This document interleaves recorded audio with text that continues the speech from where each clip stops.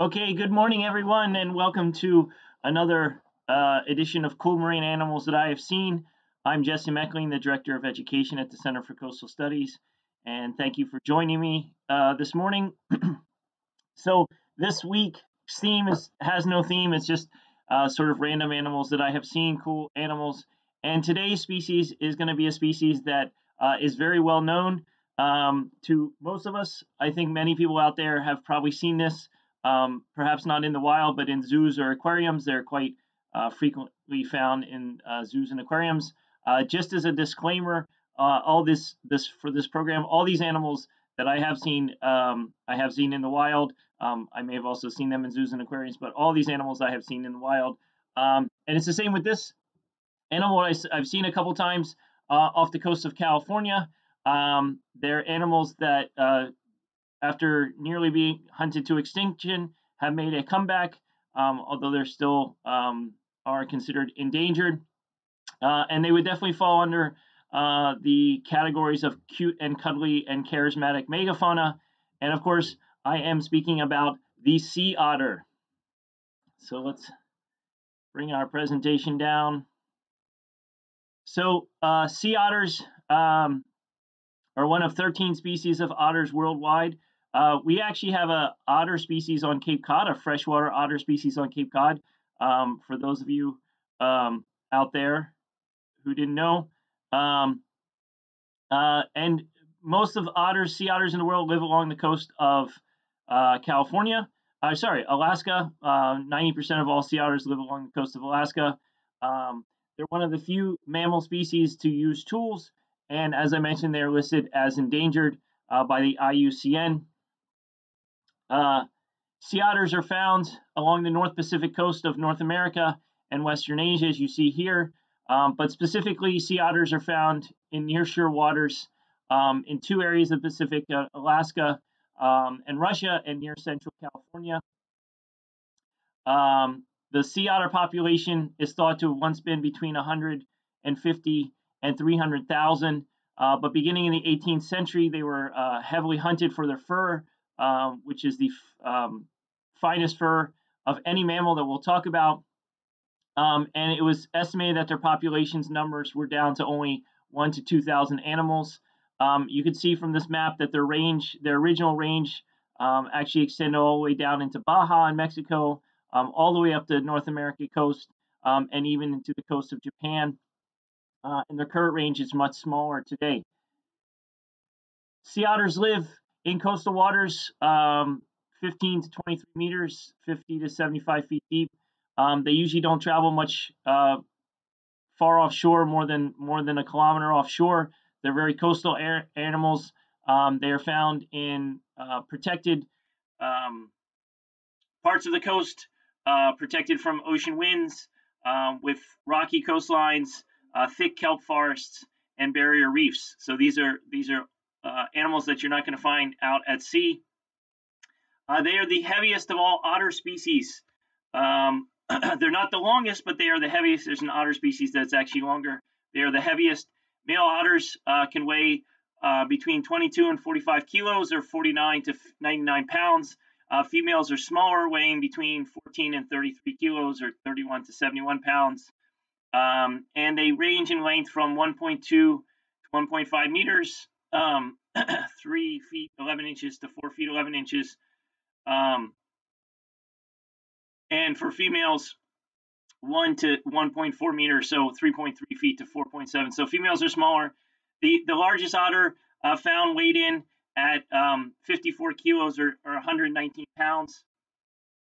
Unlike most marine mammals, and otters are marine mammals, they don't have a layer of blubber. They do, however, have the thickest fur of all animals.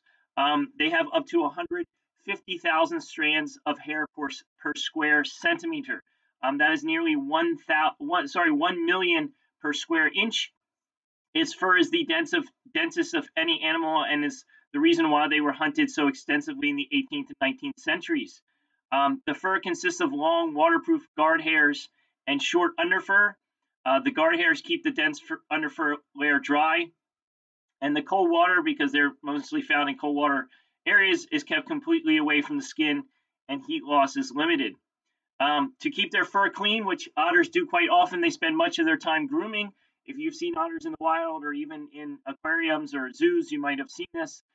They clean the fur, they untangle knots, they remove loose hair, and they rub the fur to squeeze out water and introduce air, and even blow air into the fur. So fur for these animals is very important given the habitats which they live, which are quite cold water climates. Sea otters are opportunistic feeders, meaning that they will eat whatever is easiest to catch. They eat urchins, abalone, mussels, clams, crabs, snails, and about 40 other marine species.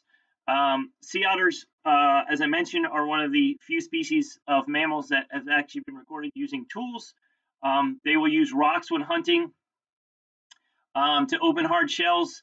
They'll grab a rock and bring the hard shell up, and it may pound the shell like an abalone on its put it on its chest and hold a rock and pound it.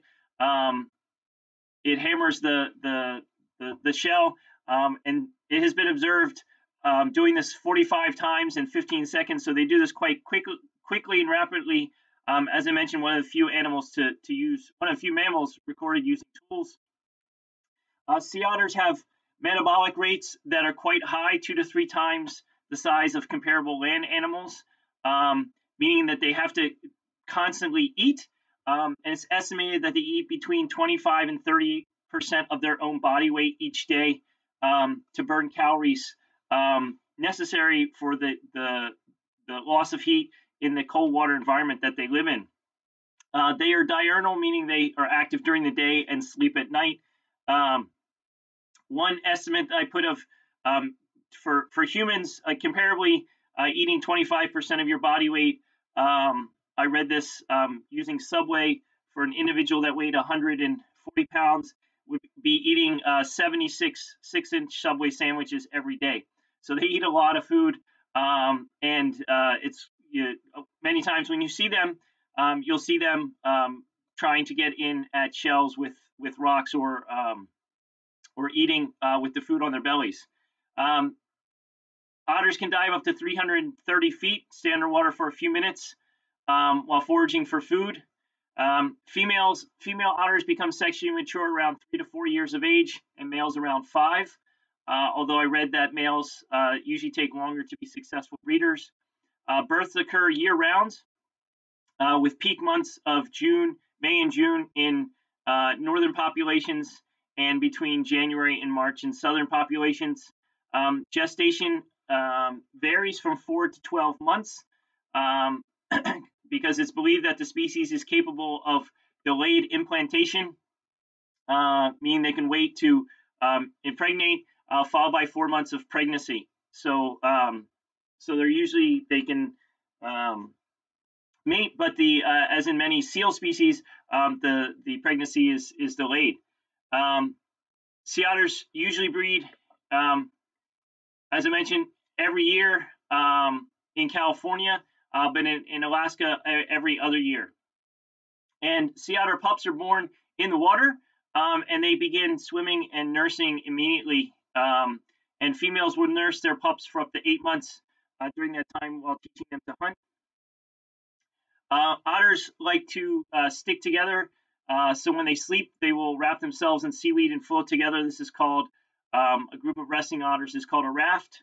Average lifespan of these animals is estimated between 10 and 15 years for males and 15 and 20 years for females, with one wild female living to be 23 years old.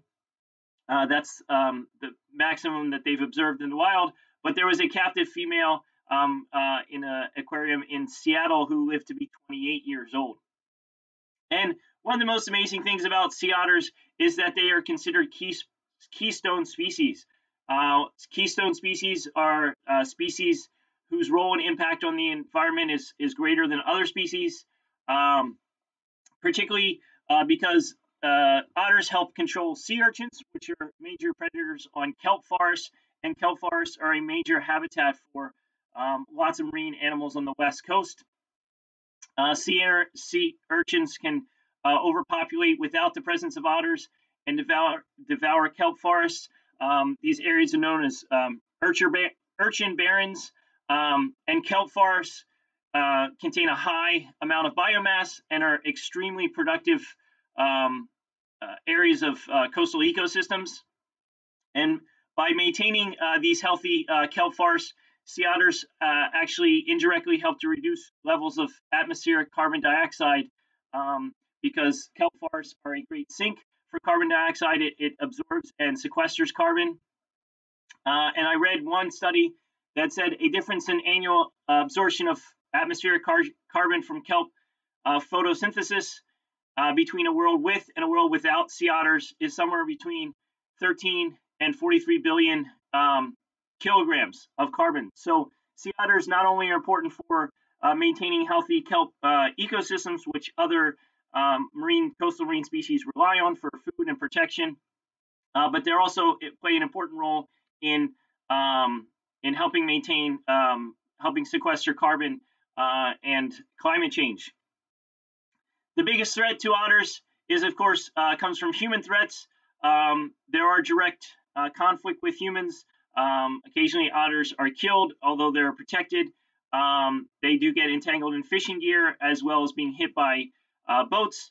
But oil spills, as what happened at the Exxon Valdez oil spill, and pollution are the major threats to these animals, as well as disease and the potential loss of kelp forests and their habitat. So that is all for today.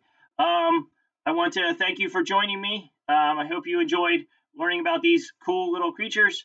I hope you will be back tomorrow. Oops, what's happening with my presentation? Computer's getting wonky there. So I hope you enjoyed today's talk about sea otters. I hope you can join me again tomorrow for Friday's edition of Cool Marine Animals I've Seen. Stay safe, stay healthy, enjoy your rest of the day, and thanks for joining me. Bye bye.